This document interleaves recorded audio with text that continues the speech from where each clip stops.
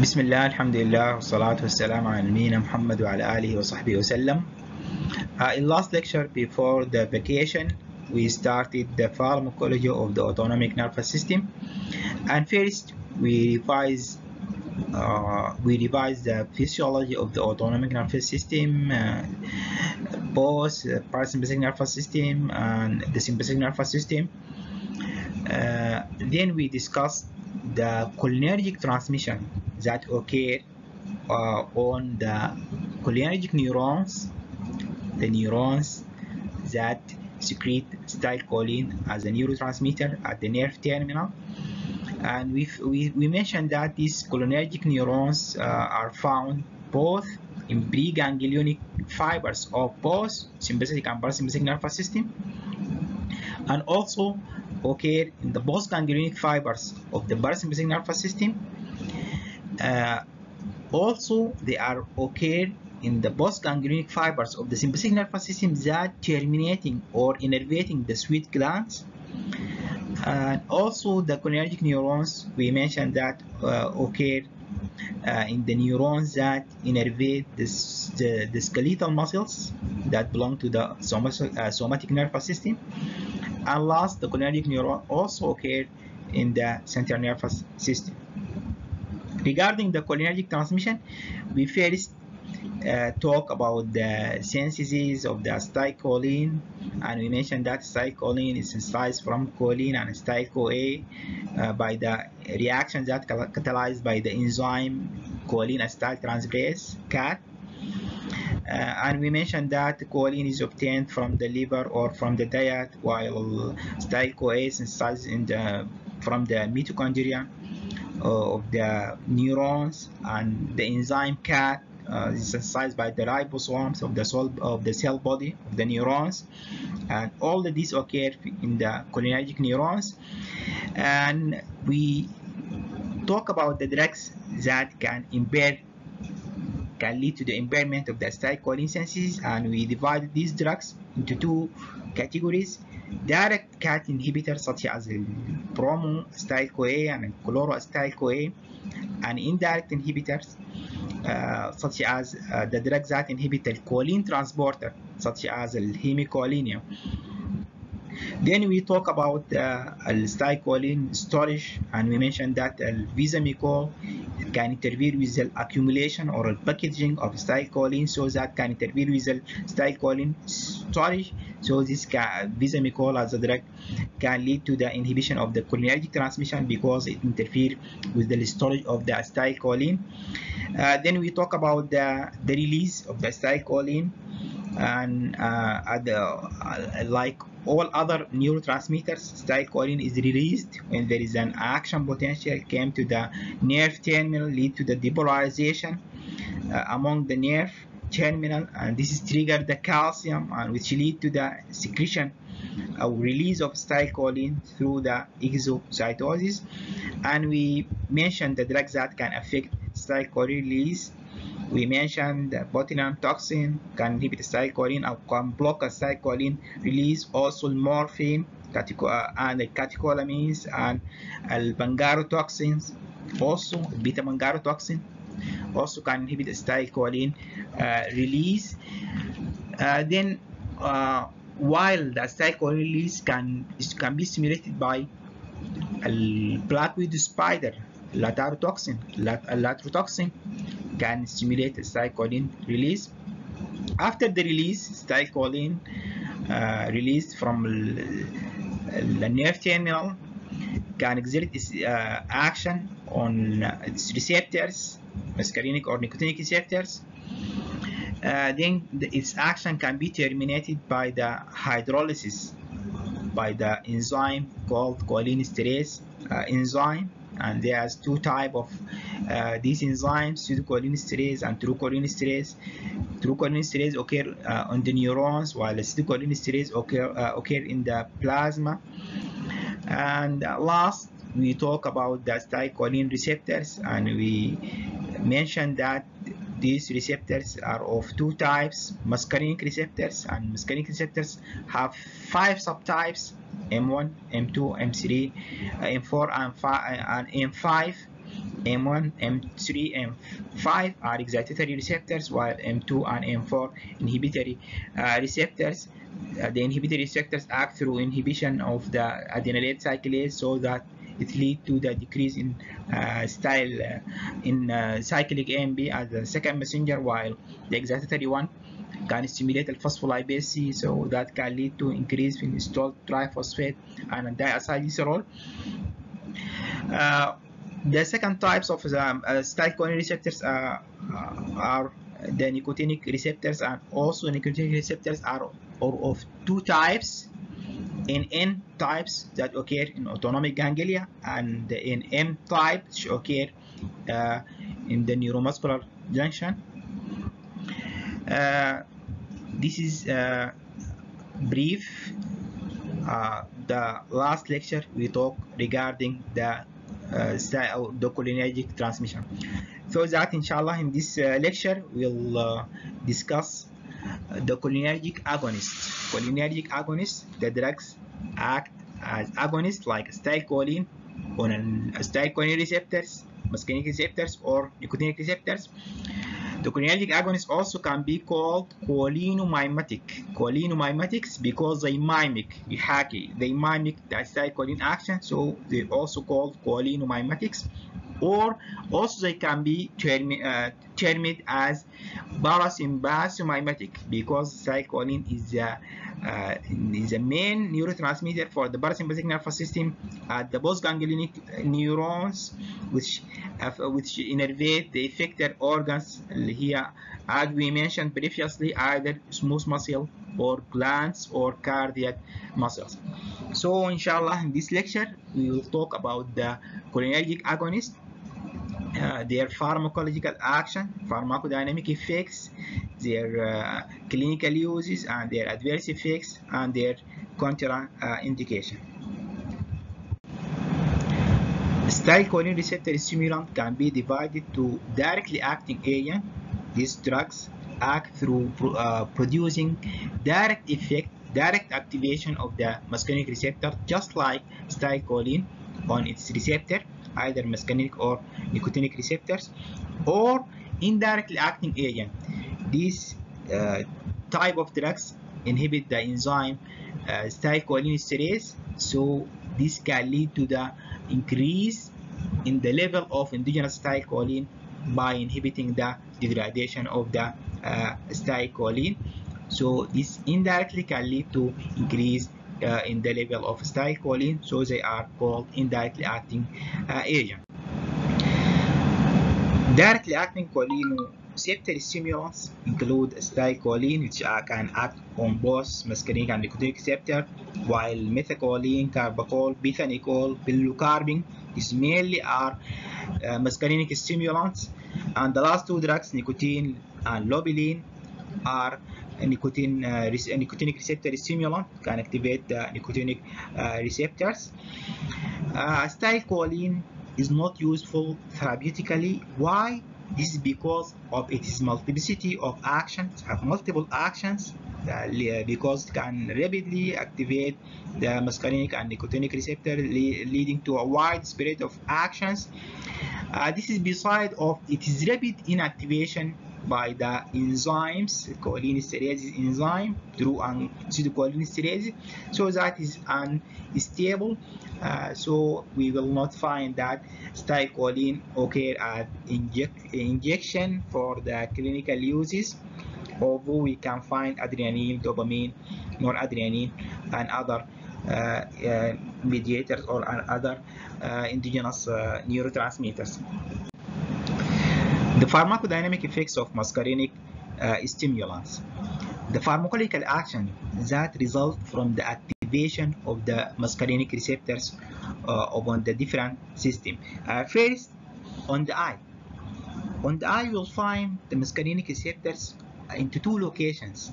The first one on the constrictor pupillae muscle of the iris.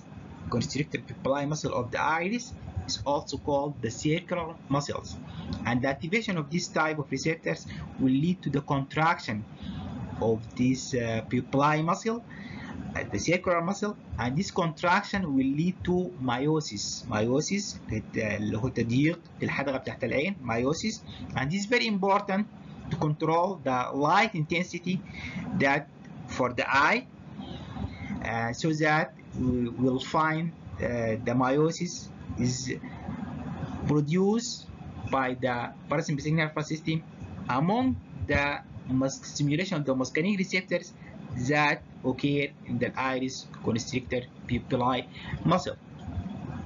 Also, we'll find muscarinic receptors on the ciliary muscle that control the ciliary body, and also this is very important for the accommodation for near vision, as we know that the parasympathetic nervous system is a system for rest and digest.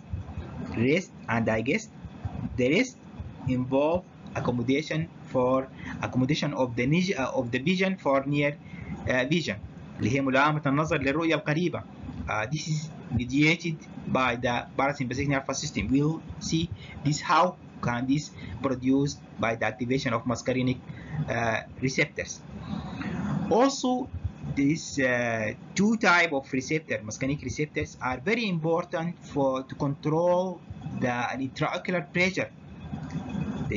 As you know, the eye, the intraocular pressure is very important to control the pressure of the eye. The aqueous humor, which control the intraocular pressure, and the increase in the intraocular pressure can lead to a disease called glaucoma.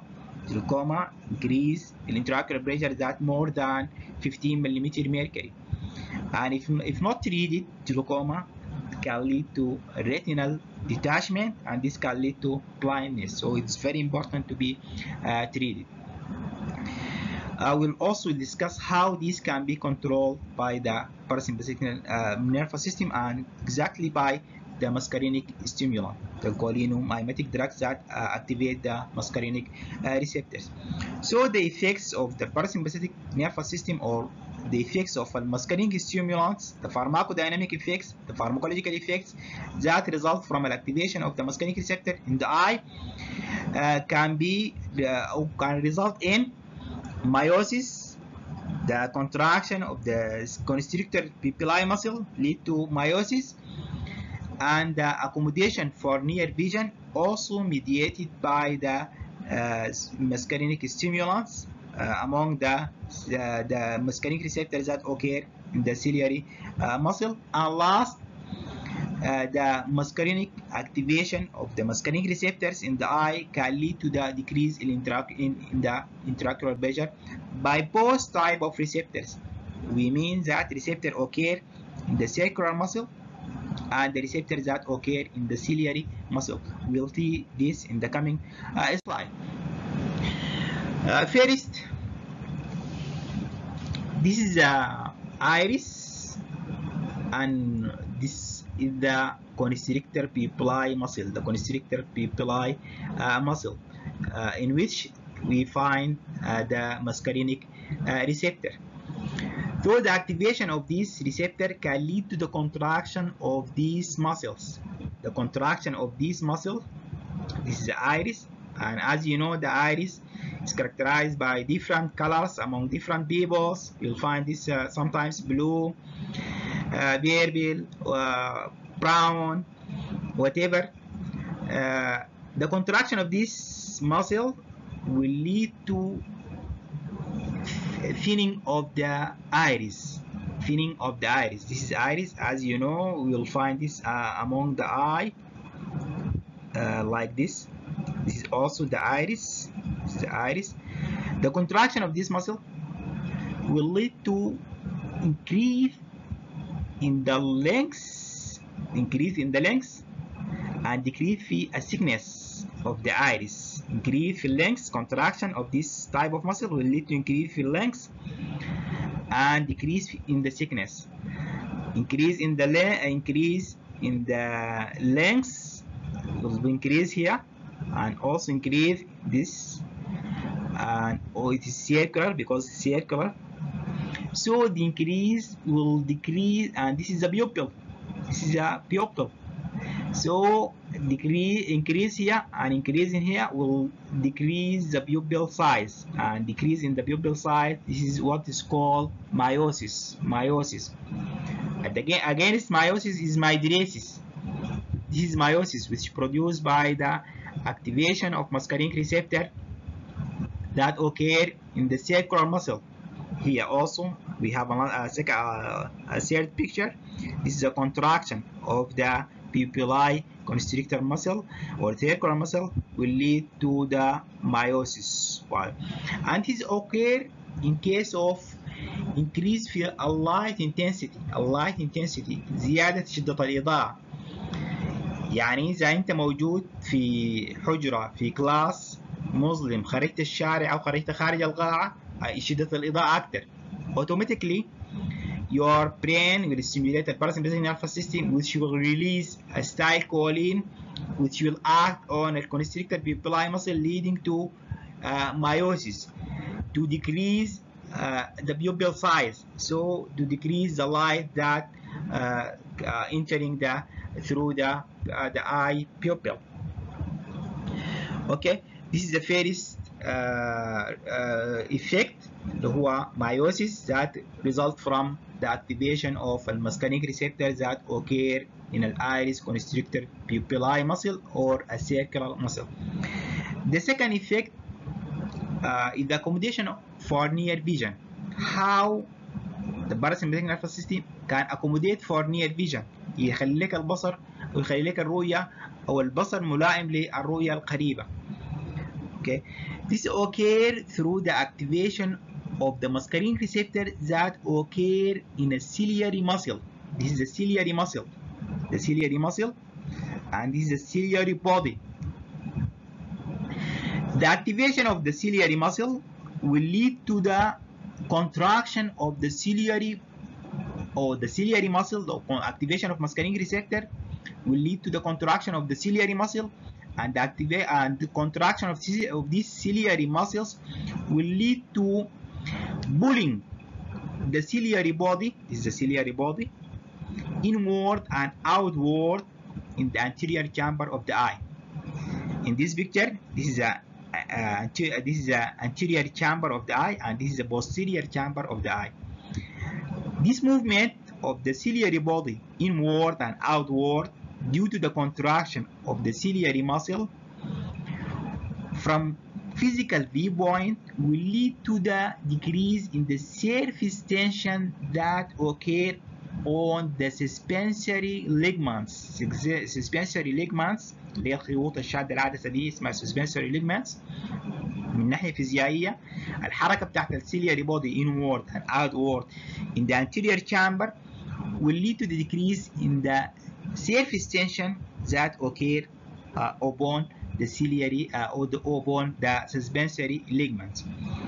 The decrease in the surface tension, من ناحية فيزيائية decrease في surface tension will lead to the bulk of the lens. bulk يعني العدسة يحصل لها انتفاخ، bulk تتنفخ، تزيد في السايز بتاعها in both sides because it's flexible.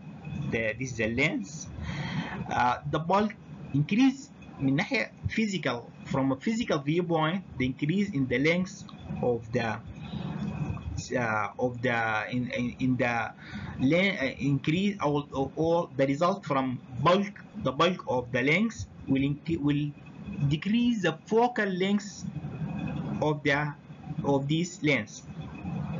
البعد البوري بتاع اللينس لما يحصل لها انتفاخ يحصل لها بلك نتيجة للارتخاء الناتج من الديكريس في السيرفيس تنشن الناتج من الحركة بتاعت السيلياري ماسل أو كونها تدفع السيلياري بودي inward and outward في الانتيريور chamber will lead to the bulk, as we mentioned, the bulk of the lens. And the increase in the bulk or this increase in the length bulk from a physical viewpoint من ناحية فيزيائية will decrease the focal length، هيقلل البعد البوري بتاعه، and this is will accommodate for near vision، وده خليها انها هي تكون ملائمة للnear vision.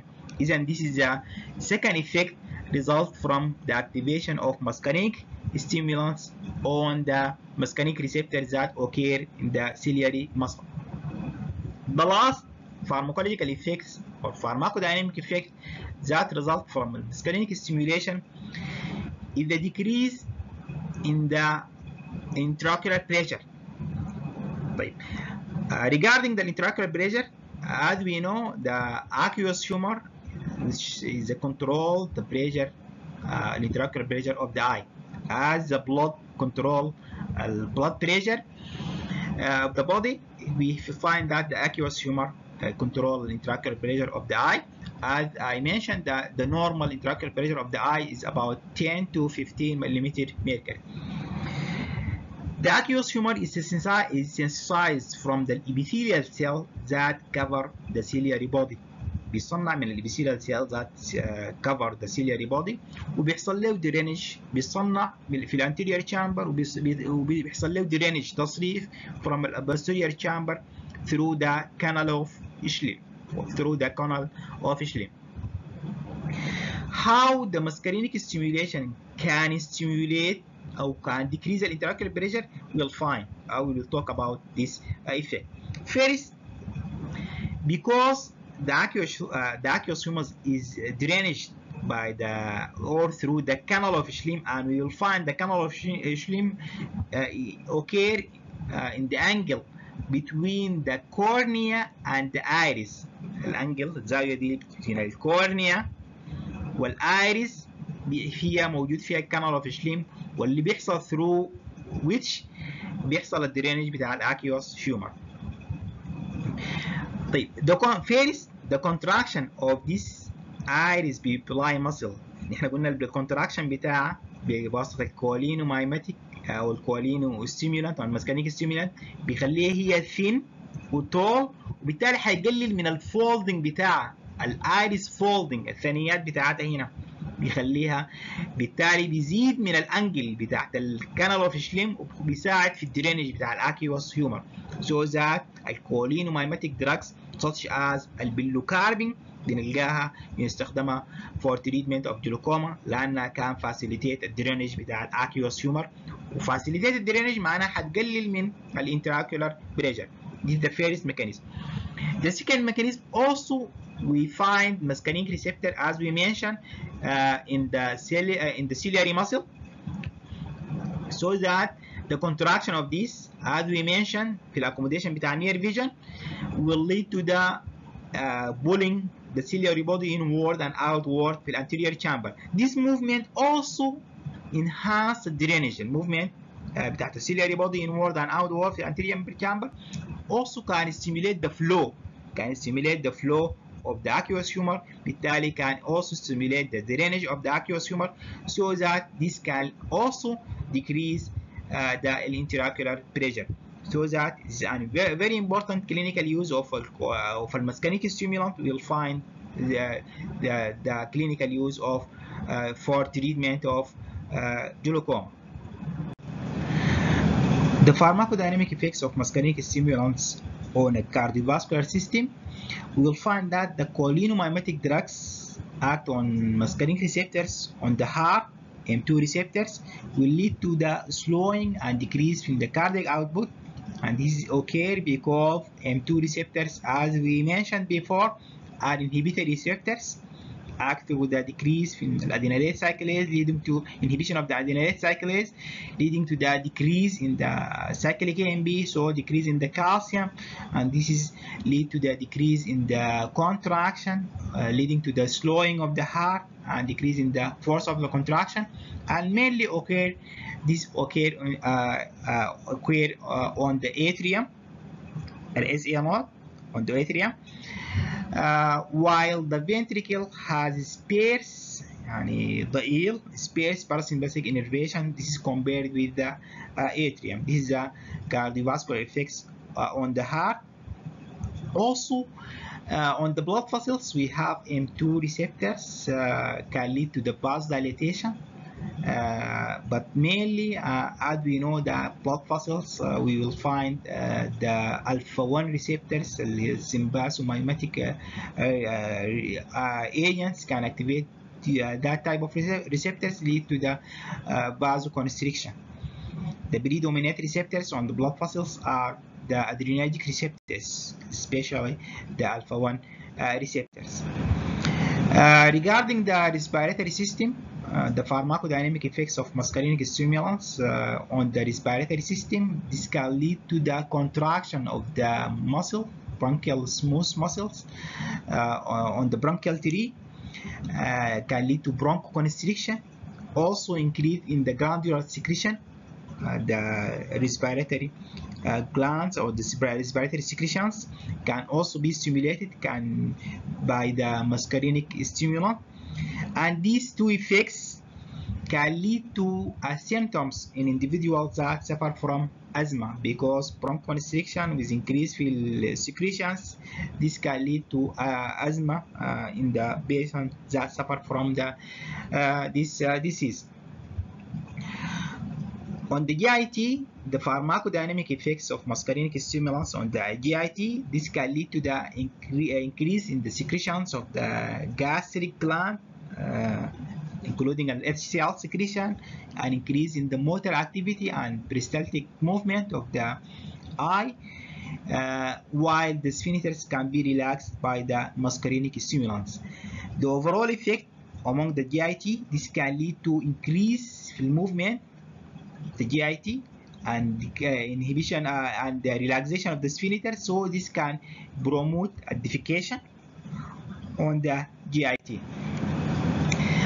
Regarding the genitourinary tract, the muscarinic stimulants can stimulate the muscarinic receptors of the bladder, leading to the detrusor muscle of the bladder. We will find muscarinic receptor on these muscles. This can lead to the contraction of the bladder and relaxation of the sphincters. The overall effect is promoting the urine voiding. While the human uterus is not sensitive to the muscarinic agonist, because we will not find muscarinic receptors on the human uterus, so that there is no effect of these muscarinic stimulants on the human uterus. The secretory glands, as we know, the glands are very sensitive. We'll find the muscarinic receptors on the glands, sweat glands, lacrimal glands, and nasopharyngeal glands, and this is very sensitive for the action of muscarinic agonists. So this their secretions, sweat or lacrimation, or the increase of the nasopharyngeal or even the bronchial tree secretions can be stimulated by the muscarinic. Last, the pharmacodynamic effects of muscarinic stimulants on the central nervous system. Regarding the central nervous system, you'll find both muscarinic and nicotinic receptors are found, and inshallah we'll talk about in more details on the next semester when we will talk about or during talking about the pharmacology of the central nervous system. For example, the muscarinic receptors are very important in some of the CNS disorders, such as Parkinson's. We will find that the anti-muscarinic drugs can be used for treatment of Parkinson's. Also, the nicotine and lobeline, both of these drugs having alerting action, means this is through the nicotinic receptor, not muscarinic receptor. And we'll find that higher levels of nicotine can cause convulsion and coma due to the excitatory effects of nicotine, and inshallah we'll talk in this or regarding these effects inshallah on the next semester when we talk about the central nervous system.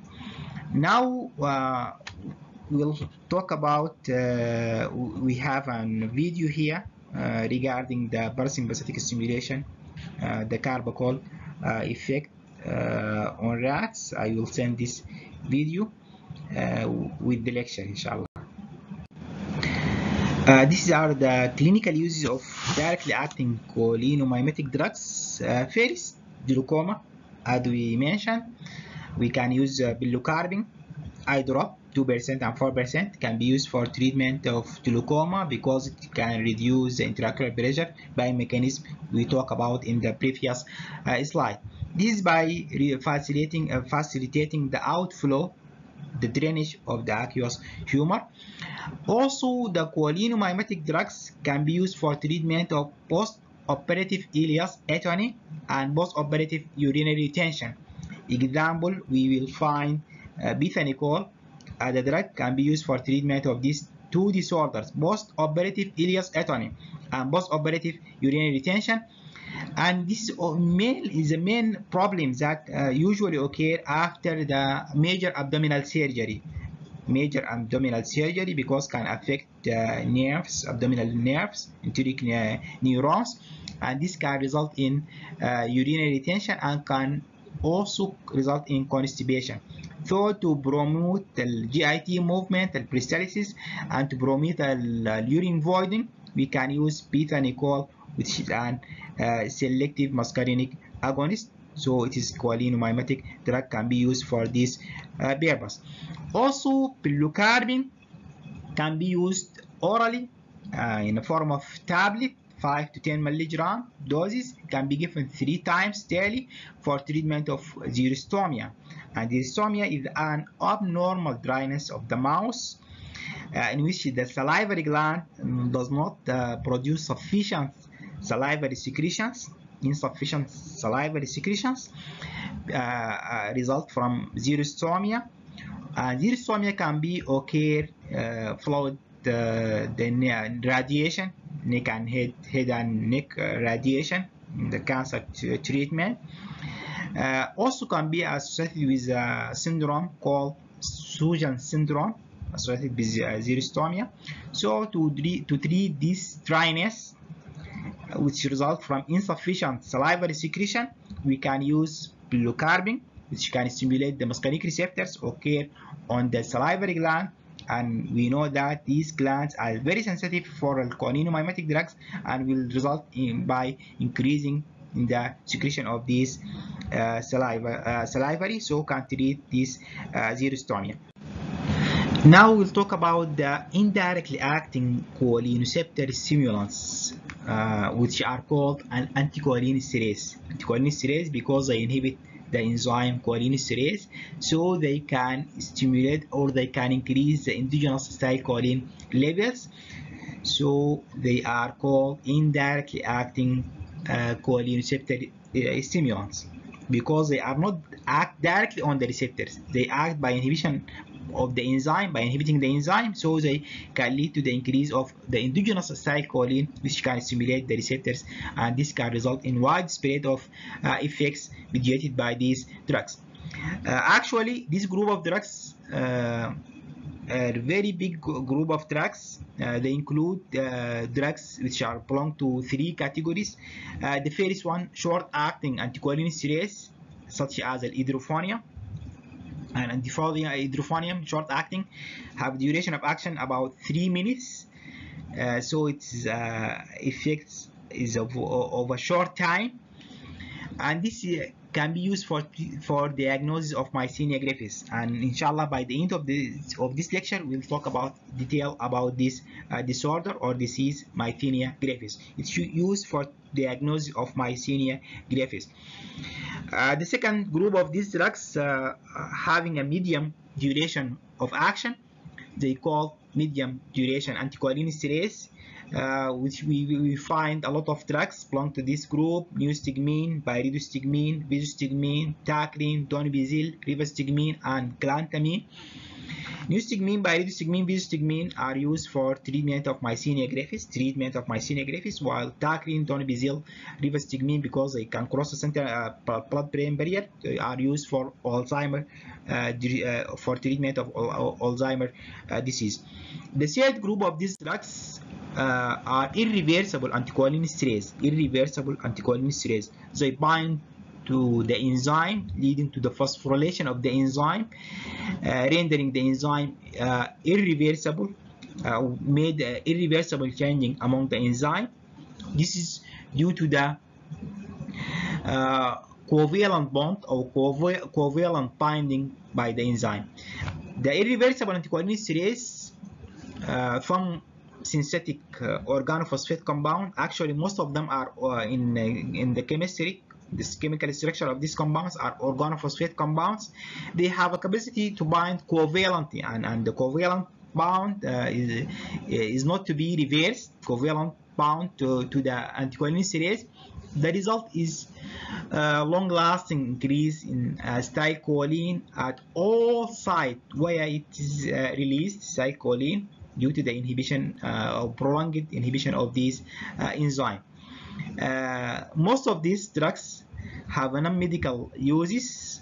They include diflus, parathion, sarin. Diflus, parathion, and malathion, these are used as insecticide, while sarin, soman, tabun, cyclosarin can be used as chemical weapons. Also, they are called nerve gases. They are used in as a chemical weapons because they can be inhaled during attack, an arm attack, attacked by these chemicals. Can be inhaled. When they inhaled, there is a systemic absorption for this agent, and directly they can concentrate it, especially on a neuromuscular junction. So this can lead to the paralysis of the skeletal muscles, and the most serious is the paralysis of the diaphragm muscle, and the paralysis of the diaphragm muscle will lead to respiratory failure, and the death will occur due to the respiratory failure. This is in human or even in insects in case of insecticides, because diflus, parathion, malathion can be used as insecticide, مبيدات حشرية. The same mechanism is by producing respiratory failure due to the relaxation occur among the diaphragm muscle. Last, we have an ecothiobate, and this is the only one that used clinically and only used an eye drop for treatment of glaucoma. We can because the use of ecothiobate as eye drop, there is no sufficient systemic absorption from the eye because the eye is poorly blood supplied، فبالتالي ما بيحصل absorption له من الاي، فبالتالي بيكون الايفكت هو محصور فقط restricted on the eye. Can be used as eye drop for treatment of glaucoma. The recovery of the enzymatic activity of the cholinesterase enzyme after the binding of organophosphate compounds depend on the synthesis of new enzyme molecules, which may take weeks. So the effect is very dangerous among the especially on the nerve gases, or in case of insecticides, or in case of poisoning with these drugs. Toxic effects could be treated with immediate administration of pralidoxime and atropine. Pralidoxime is called cholinesterase reactivator. This substance, or this agent, or this drug, the pralidoxime, act by reactivating the enzyme from the organophosphate compound. الاورجانوفوسفات كومباوند اصلا هي بتعمل فوسفوريليشن للانزيم، بتعمل تشينجينج في الانزيم عن طريق انها تعمل له فوسفوريليشن. فالبراليدوكسيم ده بيعمل ريموفال للفوسفوريليشن from the enzyme, so it's called cholinesterase reactivator. بيحرر لي الكولينستريز الانزيم بتاعنا من الاورجانوفوسفات كومباوند، عشان كده هو انتيدوت للirreversible انتي كولينستريز. بنستخدمه معاه اتروبين. الاتروبين طبعا to block الماسكارينيك ريسبتور، بالتالي to inhibit or to block the adverse effects ذات الناتجه from الماسكارينيك activation. كل الايفكت اللي ممكن تنتج من الماسكارينيك activation اللي هي السلايفيشن، اللاكريميشن، الجي اي تي كرام، اليورينيشن، الديفيكيشن، كل الايفكتس اللي ممكن تحصل نتيجه للماسكارينيك activation can be blocked by الاتروبين. So these combination pralidoxime and atropine are used as antidote، ودائما بتكون مع الجنود او العساكر المتوقعين لغارة حربية مستخدم فيها chemical weapon، واللي هو عبارة عن organophosphate compound such as السارين او السومان او التابون او غيره. The clinical uses of anticholinesterase drugs that act indirectly through the inhibition of the cholinesterase enzyme. The first clinical use, they are used in anesthesia to reverse the action of non-depolarizing blockers النون depolarizing neuromuscular blocking drugs اللي هم نستخدمهم في الانستيزيا and also before or pre-operative to produce muscle relaxation such as tuberculin and tuberculin and pancuronium and vercuronium. These are non-depolarizing neuromuscular blocking drugs act by blocking the nicotinic receptors that occur in the motor end plate, exactly the NM type of اللي هو ال NM type of muscular type of nicotinic receptors occur في الموتور end plate في neuromuscular junction to reverse the action because they are competitively.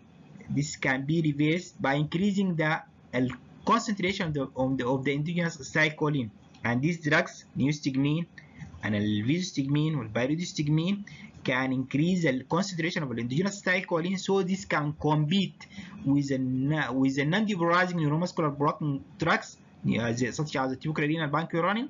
بالتالي their action can be terminated or can be reversed by these drugs. Actually, this can occur in clinical practice when we use for anesthesia or for before a surgery patient. The muscle relaxation is provided by tuberculin or pancuronium or with the vercuronium, and still after the surgery finished and the patient came to the room, still the patient suffer from that. He can't move, he can't move his legs or his hand due to the muscle relaxation that provided by the tuberculin or vercuronium. This can be reversed by just using neostigmine and visostigmine, which can increase the endogenous acetylcholine, which can compete and can turn off these drugs from the receptor, so the activity will immediately on no time will be retained, and so their effect can be reversed. The second clinical use for anticholinesterase is for treatment of myasthenia gravis. And as I mentioned, by the end of this lecture, we'll talk in details about this disorder or this disease. And the drugs that used for treatment of myasthenia gravis are pyridostigmine and neostigmine. And the excessive use of these drugs can cause cholinergic crisis. Also, we'll talk about this by the end of the lecture. The third clinical use for anticholinesterase is used for treatment of glaucoma, as I mentioned, and we use just only the ecothiobate as eye drop. Last, anticholinesterase also can be used for treatment of Alzheimer's disease, especially the one that can cross the blood-brain barrier, such as tacrine, donepezil, rivastigmine, and galantamine. Now we'll talk about myasthenia gravis. Myasthenia gravis is an autoimmune disease in which the immune system attacks the nicotinic receptors, exactly the nicotinic receptors of muscle types, the NM type that occur on the motor end plate on the neuromuscular junction. And this will result in muscle weakness and increased fatigability because the patient will cannot produce sufficient muscle contraction, so this can result in increased weakness of the muscles and fatigability due to the inability of the muscle to produce sustained contraction due to the destruction of this type of receptor, nicotinic receptor, in NM type of receptors. Myasthenic patients usually characterized by the dropping eyelids because the eyelids muscles are skeletal muscles in which you will find the nicotinic receptors NM types, and due to the destruction, due to the blockage of these receptors by the antibodies that sensitized by the immune system due to the defect خلل في جهاز المناعة، بيتخيل انه فقط this type of receptor in M type of receptor هي حاجة غريبة من الجسم، فبيبدأ يعمل لها اتاك، بيبدأ يهاجمها، يعني بيصنع لها antibodies، فبالتالي بيعمل لها blockage، بيعمل لها destruction، فبالتالي هتقل في العدد بتاعها so that the result is the increase في muscle weakness and fatigability of the patient. The treatment of myasthenia gravis is by use of anticholinesterase such as neostigmine and alvistigmine and pyridostigmine. This is why, because to increase the concentration of the endogenous acetylcholine, because the normal acetylcholine, although it is released in normal concentration, but it cannot produce sufficient contraction because it cannot cover a sufficient number of receptors due to the destruction of the receptors by the immune system due to this autoimmune disease. So by increasing the levels of endogenous acetylcholine, we can, the endogenous acetylcholine levels when increased, when raised, this will cover more number of receptors, and this can provide more contraction because more receptors are activated, can be activated by the acetylcholine that increase due to these drugs.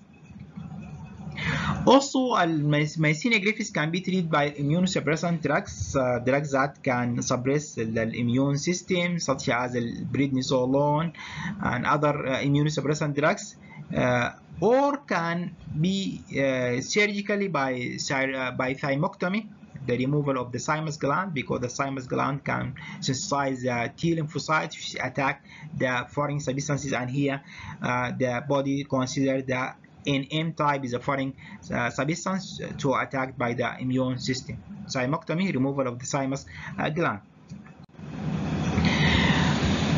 We have a second disorder that usually associated with the patient that having myasthenia gravis is a cholinergic crisis. Cholinergic crisis, from the name, it increase in the cholinergic transmission, and this can occur due to the overdose of an anticholinesterase. So that usually the cholinergic crisis can be occurred in the patient that suffer from myasthenia gravis.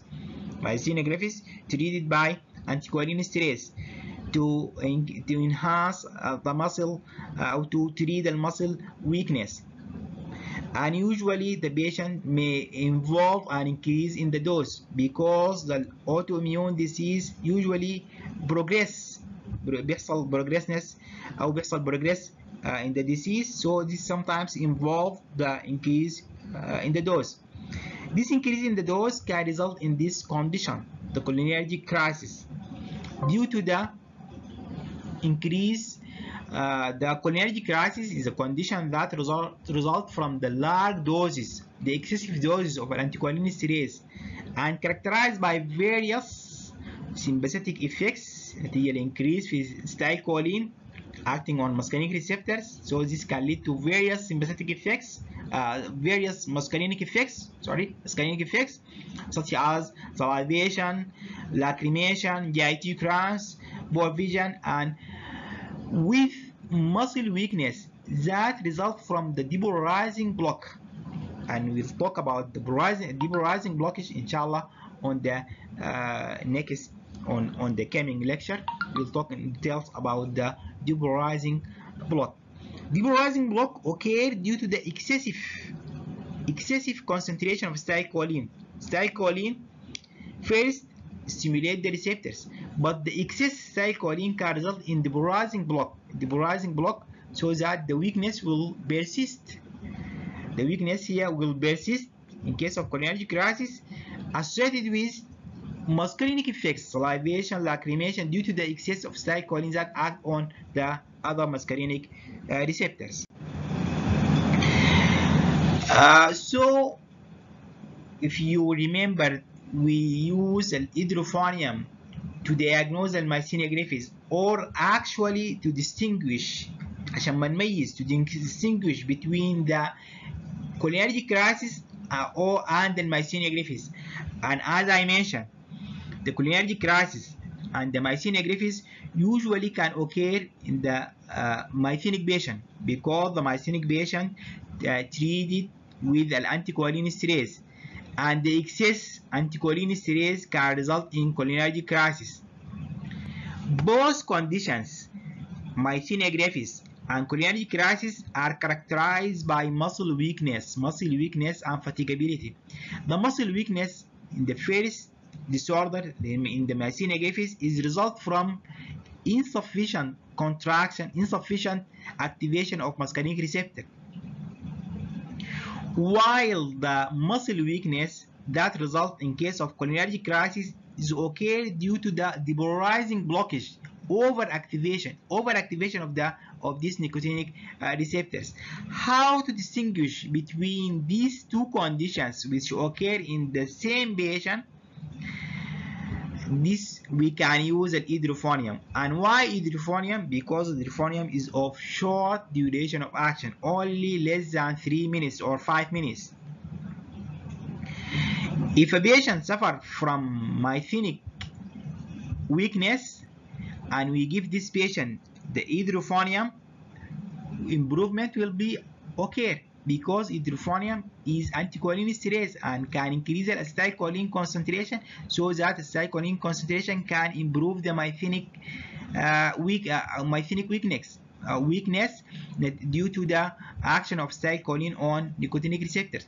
But in case of the muscle weakness that result from overdose, that result from cholinergic crisis, and if we give an hydrophonium, instead of improvement, worseness will occur, because hydrophonium is anticholinesterase that lead to increase in acetylcholine, and the cholinergic crisis, the weakness that occurred due to the cholinergic crisis, is result from the depolarizing blockage. So the hydrophonium will increase the depolarizing blockage, so the muscle weakness here will be increased. So we can use hydrophonium to distinguish between the weakness that induced that occurred in case of myasthenia gravis, or the weakness that result from the cholinergic crisis. So hydrophonium is used to distinguish between this drug-induced weakness, the cholinergic crisis, and the weakness of the myasthenia gravis. When giving hydrophonium, short-acting anticholinesterase, if the weakness is transiently improved, so the weakness is due to the myasthenia gravis, and here the physician should increase the dose of anticholinesterase, should be more indicated. If the dose 5 mg, maybe needed to be increased to 7.5 mg. If we give hydrophonium and the weakness is getting worse, so the weakness is here in this condition is due to the cholinergic crisis, and the advice that the anticholinesterase dose should be reduced, because this dose is resulting in depolarizing blockage. So the anticholinesterase here, the dose should be reduced. Last, here we have these common side effects that result from cholinergic agonists, drugs that stimulate exactly the muscarinic receptors. We will find hypotension can result sometimes, or although this is minimum or minor adverse effects, and usually can be opposed by reflex sympathetic activation. Also bradycardia, diarrhea due to the increase in the movement of the GIT, increase the motility of the GIT, can result in diarrhea. Diaphoresis due to the increase in the sweating, because sweating we have muscarinic receptors, so this can result in increased sweatings. Meiosis, as I mentioned, due to the contraction of the circular muscle of the pupillae constrictor iris muscles. Also diarrhea, increase in urinary urgency due to the stimulation of the or contraction of the detrusal muscle of the bladder, and relaxing of the sphincter, bladder sphincter. Also abdominal pain can result from the contraction of the visceral smooth muscle. I think that is all regarding the cholinergic agonist. Thank you. Inshallah, see you, or you inshallah will listen me on the coming lecture. Assalamu alaikum wa rahmatullahi wa barakatuh.